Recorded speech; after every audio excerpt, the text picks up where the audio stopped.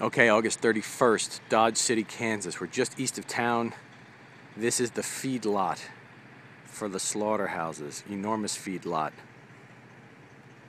Not too many cows there today. I guess they've already brought a lot of them in, and there's a new shipment coming from other states, from eastern Colorado and Texas and Iowa and whatnot.